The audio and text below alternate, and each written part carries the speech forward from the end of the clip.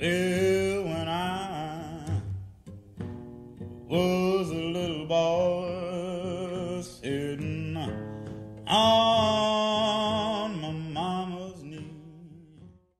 Welcome to Going Deeper. My name is Marcie Sclove, and today my guest is Bruce Watson.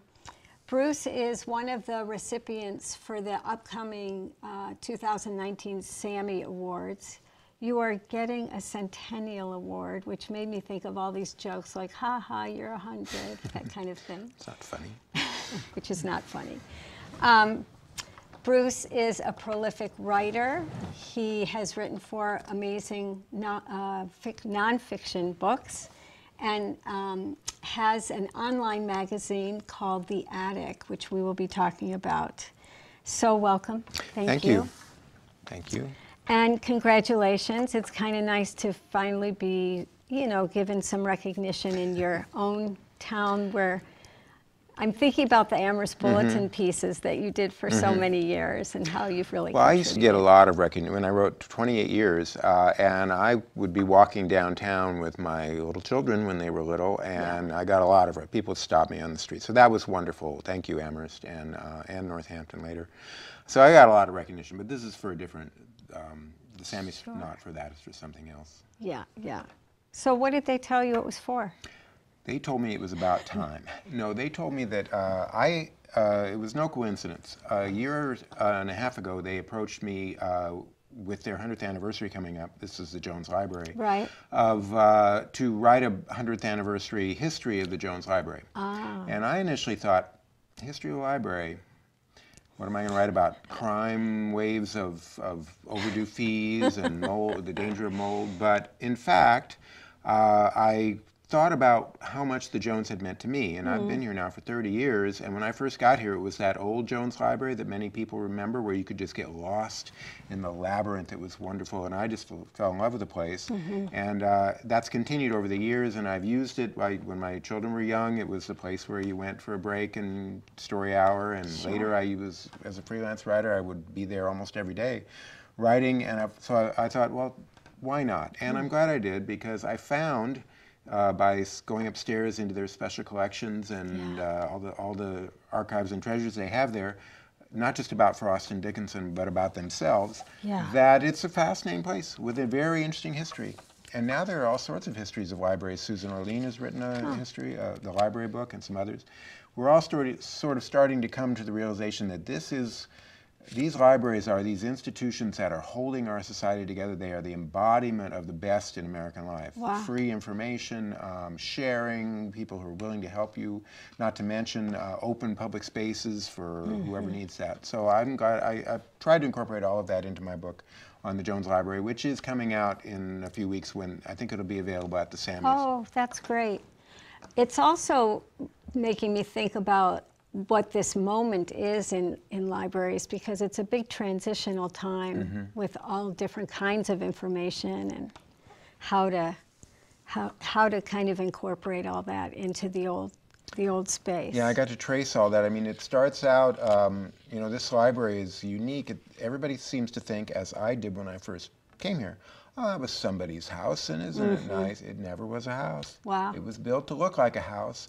That was the idea behind it that was really different than most other libraries. They didn't want a place where people just came and went, got their books and left. They wanted, as one trustee said, a place a hearth where Mother Amherst welcomes her children. Oh, I love that. And so from the beginning, it was designed as a place like that, with a lot of fireplaces and rugs, old rugs, and it has that hominess, and that sort of set the tone that's continued for ever since.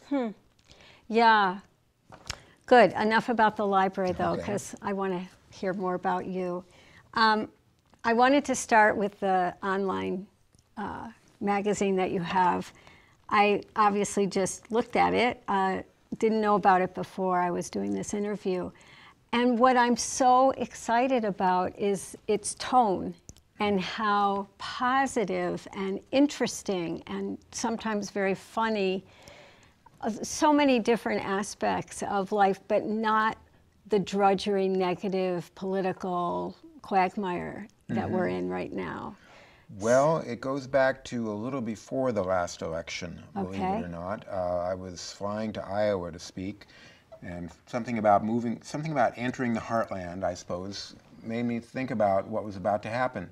And even though a lot of us didn't think the election would turn out as it did, it seemed to me that the ugliness of that election, which was not confined just to one man or one party, the overall ugliness of the election had made us such a strident country that the history that I used to write for Smithsonian and American Heritage was all but gone. The idea, it was America can do no wrong, no, America can do no right, and in between there's this vast history of culture, literature, lore, poets, humorists, and some politicians who have really created what I think is the spirit of the country, and they were not getting any attention, and I thought, well, I don't know what's going to happen, but I'm going to start a website. I'd never done that before. So I did this and that, and it started in January 2017. And ever since, now it has, because that's more than 2 years, it has more than 100 articles, Wow. each one about 800 words in different categories. There's a category of history, there's a category of arts and literature, there's a category of women, humor, and because I travel as much as I possibly can, there's a category called Attic on the Road. Yeah. And so you can go through and just browse. You can see a new one every week. There's a thing called I Hear America Singing, where I just started that, but where I pick one of my favorite songs, put a link to the video. Oh, great. Another category called the Attic Window, which, because I can't do this alone, you can click on it and you go through the window and you're at a New York Times article or a museum exhibit. That's brilliant. And the tone finally came to be called True Stories for a Kinder, Cooler America. Yeah. And that, I think, is what we need. I do too. I mean, Yeah. I'm fairly political, as everybody knows, and I have my strong opinions, but there are no politics in the attic. I will not allow it. And I'm the only writer, so it's easy to not allow it. So this week's was on, I can't even remember, and last week was on the Nana Ice Classic, an ice lottery in Yeah, that's Alaska. what I This week's read. was on Ida Tarbell, the muckraker. I've done articles on the artist Jacob Lawrence or Jasper Johns, the artist Edna St. Vincent Millay, Kerouac, W.E.B. Du Bois, Langston Yeah. Hughes. The Attic on the Road has gone, I've been around lately since I started the Attic. I've been to the Grand Coulee Dam and Cadillac Ranch in Texas and Harper's Ferry. And so there's just an embarrassment of my own riches, so to speak, there online. So that one that I read this week, maybe it's last week's, but the one about, first it was the happiest cities, and then it was... Oh, those were lists. I decided everybody likes lists these days. But where's the photographs from all over Attic on the Road? Did you take all those photographs? If it's an Attic on the Road piece, like at the Grand Coulee Dam or Harper's Ferry, those I took with my little phone. But the web being what it is, and the Attic being not in the crosshairs of any copyright, I sort of feel like I can use a photo from somewhere, and if someone wants to tell me to take it down, I will. But so the photos are generally not mine, but if for the explicit travel pieces, Cadillac Ranch, I took those photos. Okay. Well, I love it, and I think people should go to it, and we're going to put up the URL. It's the Attic... .space. .space. So I'm in the middle of reading Freedom Summer. We own our own copy, but I had some library copies here. Wow.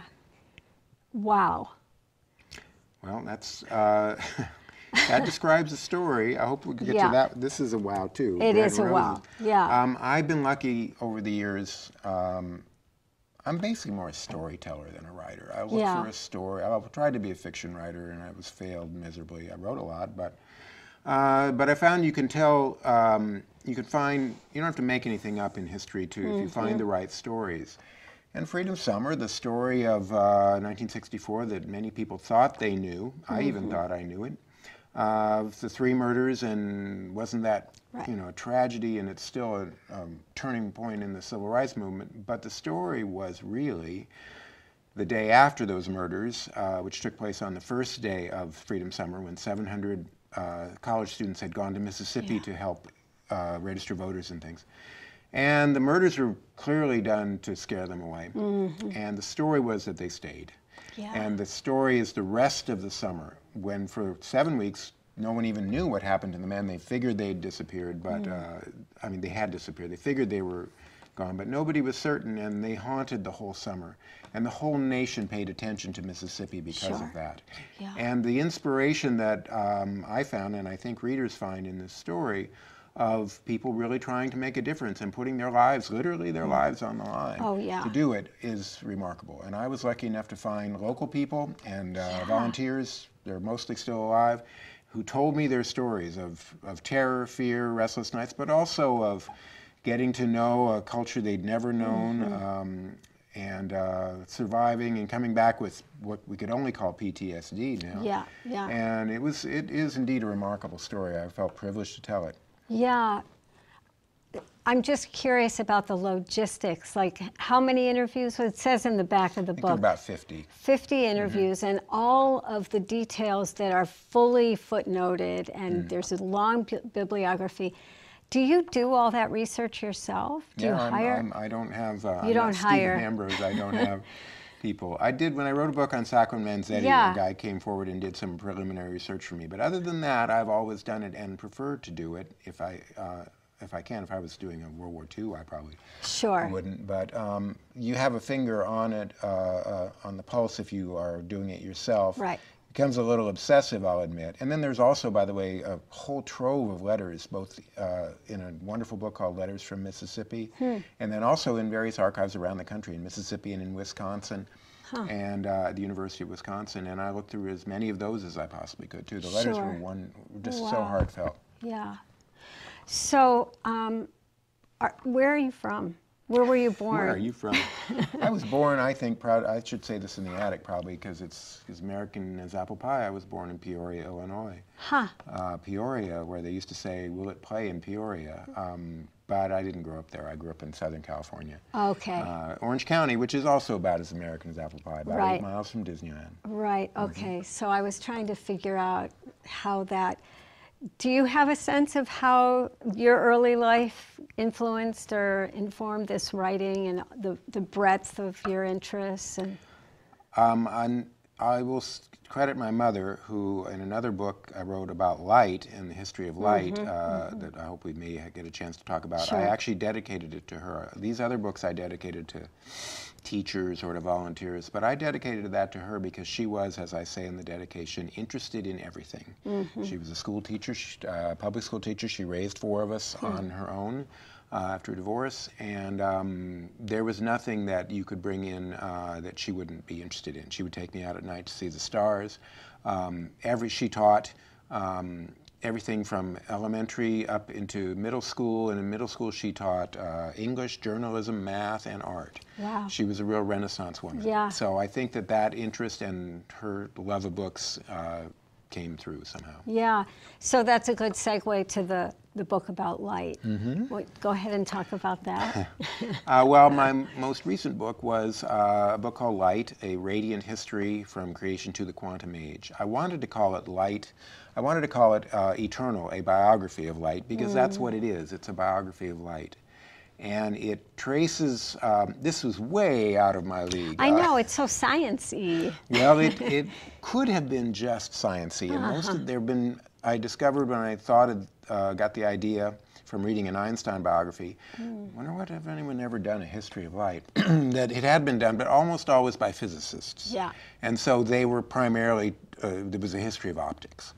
Well, not being a physicist and interested as well in the literary aspects, I just thought, well, let's do this from how my mother would do it, interested in everything. Yeah. So it starts with creation myths, and I was reading Joseph Campbell and that type of creation myth, where is light? And then it goes to scripture. What does what did the Hindu scripture say? Beautiful, beautiful hymns to light in the Rig Veda. Everybody knows, of course, Genesis and Let There Be Light and Buddhist light, etc. Moving on chronologically into Greeks, and now you start to get into the science. Greeks and what a light actually is, and then the whole way that Quran treats light, and then the Islamic scientists, and if you're still with me, folks, moving on into some philosophy, and finally into the everything from art history and the major artists of light, which I narrowed. Every artist is an artist of light, but I picked Rembrandt, Caravaggio, and Turner, and then the Impressionists. Wow. And finally, with Newton, and then on into the 20th century, we come to the mastery of light, and with physics and relativity and the quantum light that we're using on our quantum optics that we're using on everything, every screen item, everything we do, making this an age of light. I'm exhausted just talking about it. Yeah, and, it's a lot. Anyway, it was so much fun. Wow. So much fun to do. I hope I made it comprehensible in all different ways. How long did that book take you to write? About 2 years. Uh-huh. And what happens to you when you're in between projects? I go nuts. I wondered, yeah. I get everything. I say, I wonder if anybody's written a book about cups. You know, just everything becomes a possibility until I can narrow it down. Yeah. And I'm glad to have the attic now, because if I think of something that just seems like, I could spend it, I'm interested in telling that story, I can do it right away. I don't have to sell it. Just do it. Wow. I enjoy it. It's up there, and then I can move on. And maybe one of those 800-word things will turn into another book project at some point. They all have been, most of them have been books by somebody else. Yeah. So you reached over for Bread and Roses. It's still my favorite book. It was not my first book, which was about erector sets. We missed that one, didn't we? And that was sort of a foot in the door. Somebody saw an article, an agent saw an article in Smithsonian and said, I think that'd be a book. And I thought, wow. Well, wait let's a second. try it. An agent came to you and said this could be a book. That's the dream, isn't it? Oh, that is the dream. So you don't turn your back on that dream. So I said, sure, give it a go. So I wrote up a proposal. I wrote it in the Jones Library, by the way. Oh. And they sold it, and I wrote it, and I hope I did a good job. But that opened the door to more, and they must have been rather surprised when for my next book, I proposed doing a story on a knockdown, drag-out, bloody, famous labor strike in Lawrence in 1912, known as the Bread and Roses strike. And it remains my favorite, just because it's the most amazing story. The story, it should be a movie. I'm surprised it hasn't been, because it unfolded like a novel from Dickens. I didn't have to, not only did I have to make anything up, but I didn't have to compress time or expand it. Every week there was something. There was a thread, there was the walkout and the fire hoses and all that, and then the chaos, and then an organizer came to town, and then they charged him with planting dynamite, which turned out to be a complete fabrication. And then in the most famous incident, the family sent their children out of town to families in New York and in Vermont to get out of harm's way, and that got a lot of publicity. And then there was a woman killed, and then there was congressional hearings and a murder trial at the end. Wow. It was stunning. Wow. And a story worth, it was so much fun to tell, and it had not been told. There hadn't been a book. And how did you come upon the subject? Well, I worked, I was an elementary teacher during the time, elementary school teacher during the time that I was writing novels and, back in the 80s. And the last place I worked was Lawrence. Okay. And I was bilingual by then, because I'd been in the Peace Corps in Costa Rica and got a job teaching in a bilingual classroom. And Lawrence, I was teaching on the south end of town. Most people know Lawrence as the place they drive by on 495 and they see those mills. But I didn't see them that much until one day I went into town, and I was just, I'm from the West Coast. I'd never seen a mill town, and this is the mill town. And they're all there still, and they're 1,000 or 2,000 feet long in some cases, and they're 6 stories high, and you just know that town has a story to tell. So I heard about the strike, heard about things like that, and thought about it later. Wow. There's a really beautiful scene in a film called Pride. You should check out that film. It's about this strike in Wales. And I do know that movie. Yeah, and there in London there were a group of gays who wanted to be in solidarity, and there's this beautiful scene where the workers have, a gathering. The gay people come to the gathering. They're all a little afraid of them and all this kind of stuff. But they sing that song. They sing the song, Bread and Roses. And it's so moving. It's so beautiful. Judy Collins is the most famous version of it. But there's also a movie called Bread and Roses with Adrian is that how you say his name? And it's about a strike in, even though it has this name, it's not about this strike. It's about a janitor's strike in, a service people strike in LA in early 2000s. It's a good movie, but at the very end, he gives up and he talks about the origins of the phrase in 1912 in Lawrence. Yeah, yeah. Okay, so just briefly, we can't leave out Sacco and Vanzetti. No. That would be not good. Well, Sacco and Vanzetti sort of emerged as a sequel to Bread and Roses. It was the next book. It was came along very quickly. At the very end of Bread and Roses, as I was researching, I came across, I look everywhere I can, and there was an overlap there. Sacco had actually been, as a shoe worker from Italy, he had actually gone to Lawrence during the strike and seen people speak and helped raise money for the cause. So that drew me to a book on them. And then, of course, in that case, I couldn't say there were no books on Sacco and Vanzetti. There were like 60 books on Sacco and Vanzetti. But what I was able to do, I got thoroughly involved in it. There hadn't been one in a long time. And it was sort of, were they guilty, were they innocent?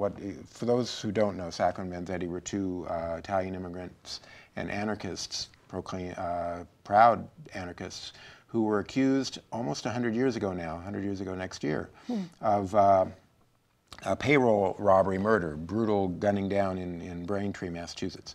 And it led to a trial in which they were convicted despite all sorts of doubt, and 7 years of appeal, during which time they became the most famous men in the world, I am convinced. There were marches on the day that they were to be executed, and finally were. There were marches in every capital in the world, Johannesburg, Tokyo, Sydney, all over Europe. Not so much in America, curiously, but some. And so all of the literature on it had devolved into, were they guilty, were they innocent, were they guilty, were they innocent? And there's reason where you can argue both sides. My book, I decided I'm not going to say what I think. Let the reader decide. I'd have a hard time reading it and thinking they were completely, that they were totally guilty. I mean, there's just so much doubt. But it was also interesting because I speak some Italian, and I was able to read their letters in Italian, which had not been used very often, and found the letters. I was going back and forth to the Boston Public Library, where there's stacks and stacks of letters by them and by their lawyers, and using a lot of stuff that hadn't been used before, in spite of all these books. And so I had, again, this is not an inspiring story, other than the nobility of the people who fought for them. There were many older socialite women who befriended them, became like second mothers to them when they were in jail. There was a lawyer, their second lawyer, corporate lawyer, who had everything to lose by taking the case and the appeals, and he did. Of course, it has a rather sad ending, but it was a remarkable story. Yeah. Wow. And word on the streets, you have a new book you're working on. Well, sort of. I hadn't heard it on the street yet. Yeah. New York Times, I heard it first, but then I heard it on the streets. Well, somebody should put it in the attic. Yes, and I'm finishing it up now, and it's coming out, I hope, next year. It's a young adult book, and I was asked to write it as a young adult book. And it's about race being such a hot button issue now, and I'm sure forever, as it should be. We are opening up and turning over all sorts of rocks, and discovering Freedom Summer was one of those. But I mean, many people were shocked to read what Mississippi was like in 1964.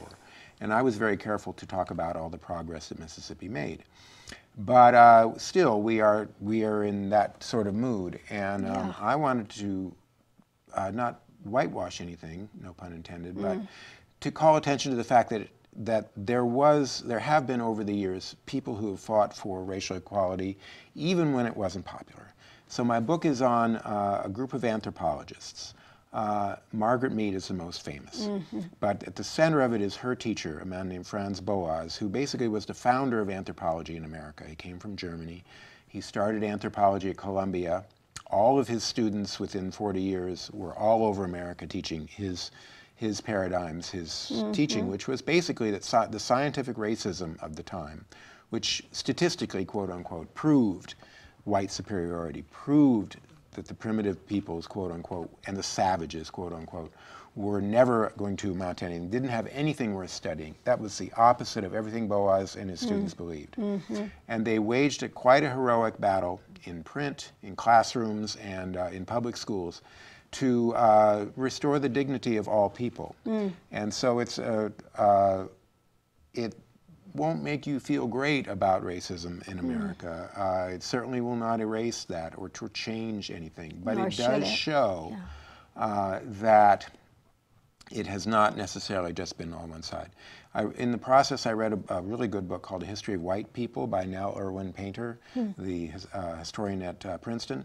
And she just goes through scathing, it's hard to read, all the history of racism, and all your favorites, Emerson, Jefferson, of course, all these others, and just the racist statements.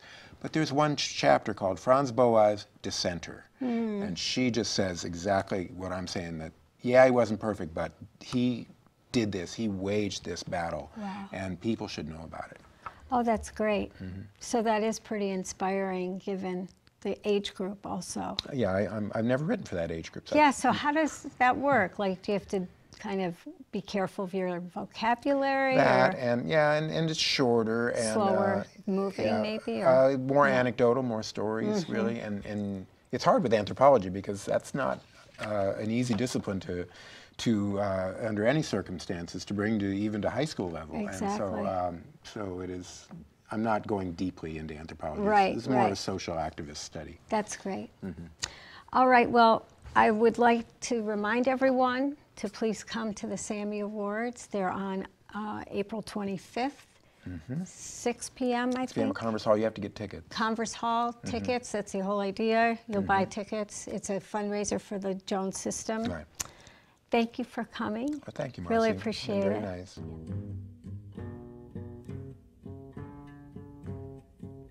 Well, when I was a little boy sitting on my mama's knee, she said, son, let me tell you about that